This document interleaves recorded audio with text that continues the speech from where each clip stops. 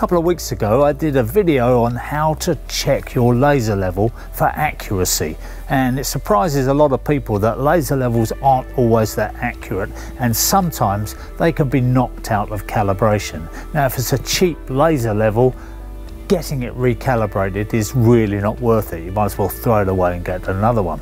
When you've got a more expensive laser level, then it is worth getting it calibrated every so often. But for a lot of people, that's an added expense that they don't really want. So I've got an alternative level for you, which is more accurate than most laser levels, certainly as accurate as anything you can get. It costs £8 and it is 100% reliable, no batteries or anything. So there's the first component, which you could actually just use a hose pipe. And here's the second component, which is 2 vials. Now, you may already have guessed that what we're looking at here is a water level. This technology, if not quite the plastic, goes back to the ancient Greeks, the Romans, the Egyptians. They all used water to level their buildings out in one way or another. Now, this is a very, very convenient thing because not only can it measure levels over long distances, you could do it over half a mile if you wanted to, but also you can measure round corners. Now laser levels aren't great at measuring round corners, so let's show you how it works. You can see that once you get the air out of it, just give the hoses a little bit of a shake, make sure there's no trapped air in there, and you can see that the water finds its own level, and that's basically the principle we're working on. I've taken the tops off to release the air from the top, and when you're doing the measuring, obviously you don't want those tops in because you're pushing against air, but when you're carrying it around you want to put the tops back in.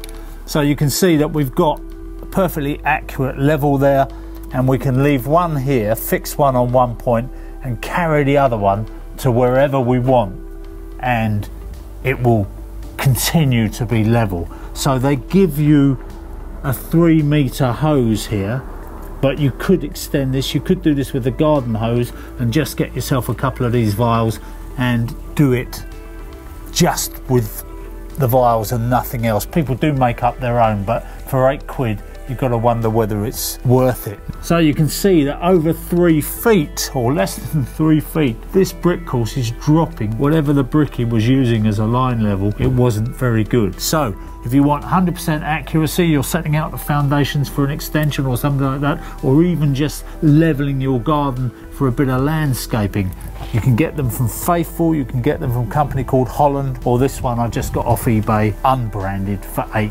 100% reliable, no batteries. So with this trusty old Stabilo, you can see that verifies that that is running out a little bit, not by a lot. You see, that's not a huge amount on the bubble, is it? But that's enough to drop it by 3 or 4 millimeters over that distance. And in his defense, whoever laid this brick wall all those years ago was doing it overhand because there was another building here which I've now knocked down. One tip, by the way, is that if you're using a water level, don't leave half of it lying in the sun and the other half in the shade, because that'll give the water a different weight and you will find a discrepancy. So all the water in the level has got to be the same temperature. I'm Roger Bisbee. Come back and see us soon. Let us know what you think of this. If you're old school, if you're an old builder, you'll know all about these, but if you're young, you may never have seen them before.